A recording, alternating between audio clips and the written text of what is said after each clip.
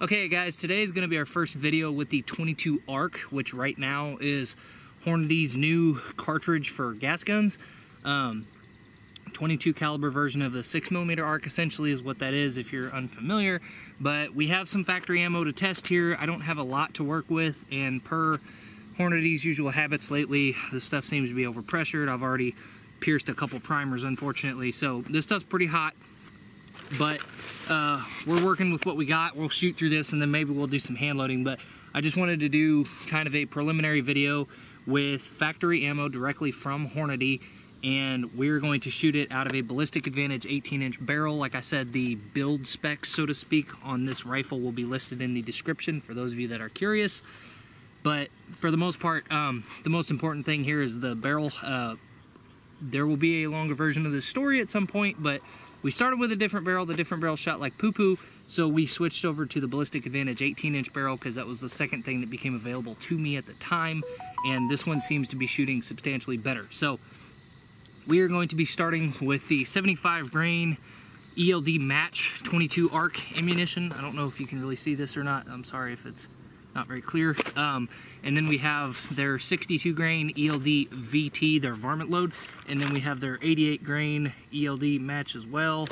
And there's the 62 grainers for those of you that are not blind, which probably doesn't matter. So I got 3 rounds loaded into the gun right now. This is a 75 grain ELD-Match. I don't have a ton of factory ammo, so we're going to shoot 3 of each of these, and then I'm probably going to shoot 3 more suppressed of each just to see if there's a big variance there, but that depends on whether or not we have time because the sun is going down and I don't want the barrel to get super hot just for the sake of the test. So we're going to go ahead and get started here with the 75 grain ELD-Match and see how this thing shoots. We're going to start off on the top left diamond here and just aim for the center.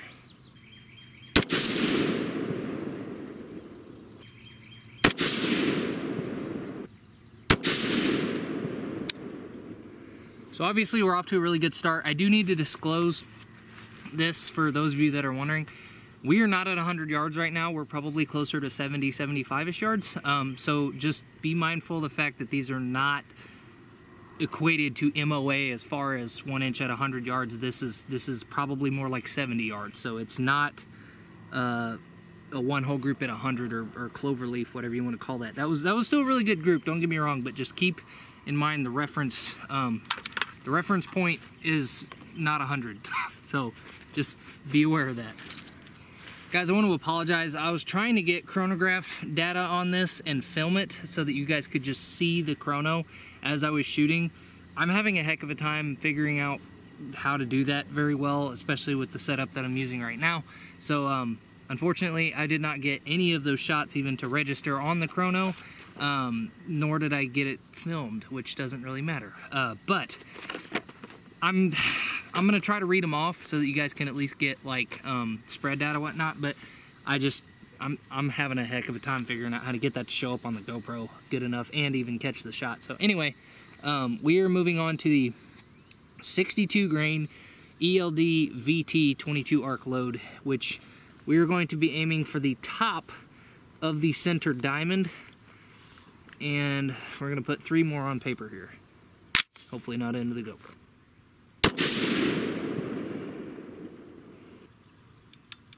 Okay, I got a dead trigger. I think that may have been a brass catcher induced malfunction, in which case I'm ripping this thing off now because I do not have enough ammo to screw around with this crap, and I totally crushed that case, so that one's useless at this point. So we're just gonna have to hunt for brass. That's okay. Kind of annoying, but if these things are destroying very, very valuable brass at this point, not like Hornady brass is super expensive or super fine, but you can't get it. So anyway, we are going to throw another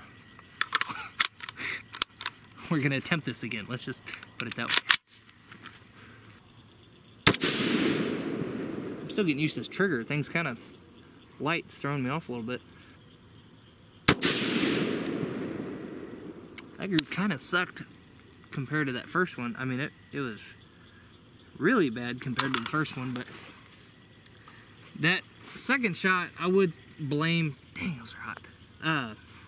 I would potentially blame the malfunction that we just had because it could have dented the case or something, but 3 shots going into that size of a group at 70-ish yards, not really all that good regardless, and the third shot would have had nothing to do with it, so we're not going to blame it on that. But we are going to switch over to the 88 grain ELD-Match 22R camo and shoot our next group. And the next group is going to be aimed at the top right diamond on the target. Okay, so as far as velocity data is concerned, that was the 62 grain ELD-VT that we just shot, and it had a average velocity of 31.55, an extreme spread of 8.4, and a standard deviation of 3.5, which is incredibly consistent. The group on target did not speak to that, but it did have a pretty darn tight velocity spread, so that says something. Okay, next up is the 88 grain ELD-Match.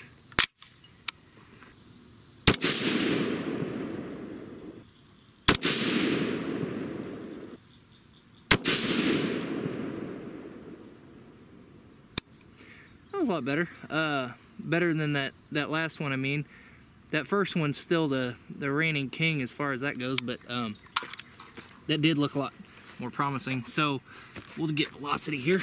Okay, so for velocity data, we had a average of 27.43, an extreme spread of 37.5, and a standard deviation of 15.6.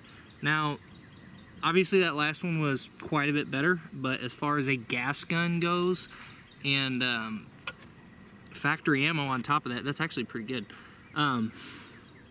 This stuff is really hot. I mean, I'm seeing like ejector swipes on like every case. They're getting beat up, honestly. So hand loading for this almost kind of might be a bit of a waste of time because the brass is getting chewed up pretty bad as is. But I just want to be transparent here so that you guys know that these velocities might be a little harder to obtain, and that is without destroying brass, because again, you're pretty much limited to Hornady brass unless you form brass from something else, and unless the brass is tougher, you're probably going to be chewing it up a little bit. So just be mindful of that, be aware, just know that's kind of what's going on here. But like I said, as far as the spread goes, it's actually still not bad. So we're gonna go ahead, I'm gonna grab the can, I'm gonna let this cool off for a minute, and then I'm going to rerun that same test suppressed and see how these same loads do. And again, we're only shooting 3-shot groups, so obviously as far as like velocity spreads and stuff go, these are incredibly small sample sizes, and we would do more if we could, but there's just not that much ammo, so I can't shoot a ton right now. This is actually a little ironic. The other day, which was 2 days ago, I actually shot a few rounds of each of these in this barrel on paper in the same configuration that this gun's in, minus a change in the buffer system. But I already did this test, and the results were the complete opposite of what's happening right now. Like, the 88 grain ELD-Match shot darn near 1 hole, and then the 62 grain ELD-VT shot a pretty tight group, and the 75 grain ELD-M shot pretty crappy. So it's like pretty much the exact opposite of what we're seeing right now, which I find very ironic. But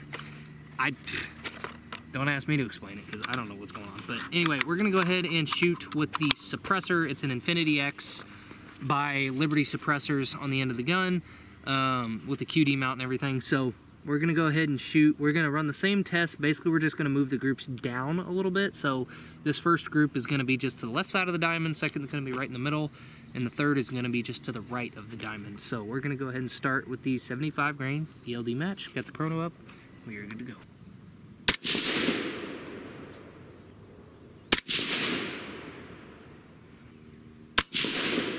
Oh man, gas comes up right in your eyeball. So that group kind of sucked as far as considering what that first group looks like. Man, that is different. So I put a CMC Suppressor Optimized BCG in this sucker. And I don't actually, okay, so we're not running the Radian suppressor charging handle, but we are running some supposedly suppressor optimized BCG. I'm gonna tell you right now, it doesn't keep the gas out of your eyes. So I might actually be putting some glasses on here in a second, because that's just kind of, just burns a little bit. So for velocity data on that one, we had something. Average muzzle velocity of about 2,900, an extreme spread of 29.5, and a standard deviation of 13. So still not bad. They're hot, but velocity's pretty tight for a gas gun, so I'm really not complaining about that. Ideally, I would have just shot the same grain weight, suppressed and unsuppressed back to back, but that would have involved taking the can on and off quite a bit, and I'm lazy, so that's why we didn't do that.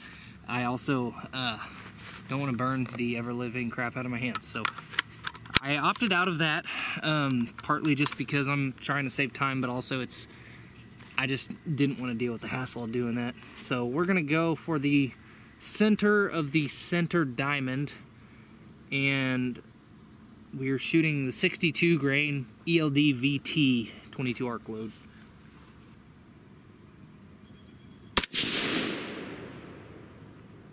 I forgot about the glasses.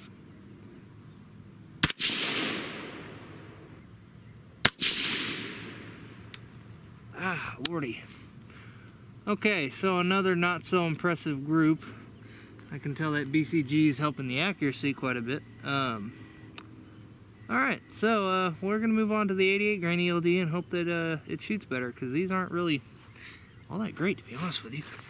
Okay, so we put the glasses on because you guys always remind me that you're supposed to protect your eyesight and stuff, so we got on some really dirty glasses, so hopefully we'll shoot some better groups now, because I can't see very well at all.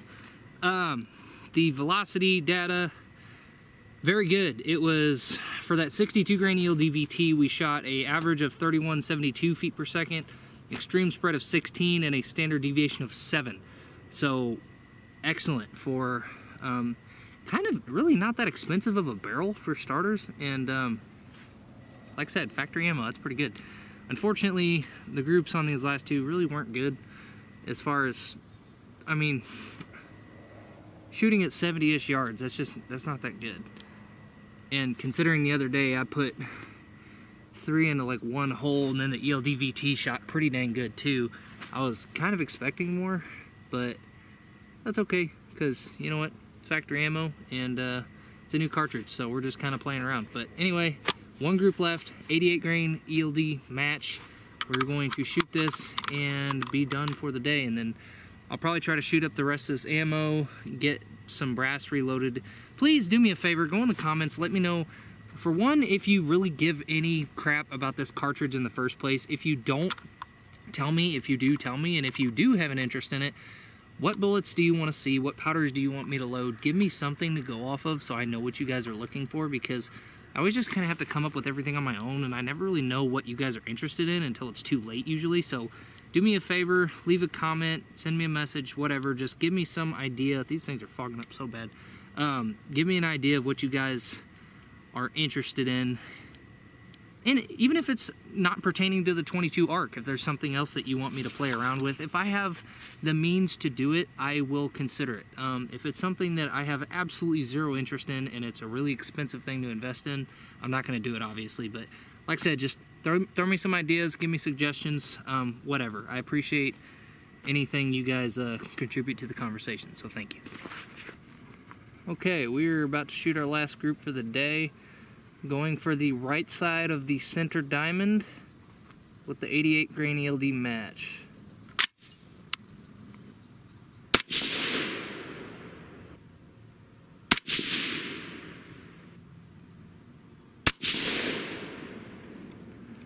Now that group shot pretty good. That's definitely what I was more of what I was hoping to see. I didn't really think that throwing the suppressor on there would like totally destroy our groups, but overall I think it made it worse. So we still did okay. Like I said prior to that group, if you guys have anything you want to see as far as hand loading goes for this thing, holler at me. I would like to know what you guys are looking to see tested. So, as far as velocity goes, that last one, I'm actually really impressed with these. 27 feet per second average, 21 feet per second extreme spread, and a 10 feet per second standard deviation. Technically it was 9.5. I'm starting to round these numbers off because it's kind of annoying doing the decimal points, but like realistically speaking, 10 feet per second standard deviation. Gosh dang it. Standard deviation is still pretty good. I am not upset with that in the slightest, especially for factory ammo. That's pretty good. I just wish this stuff didn't look like it was struggling to not explode as it comes out of the gun. I don't know if y'all can see this or not, but this thing just... That was actually my fault, so that one's not a good example. But we did pierce primers on a few of these, so they're warm. Just be mindful that if you go buy factory ammo, just...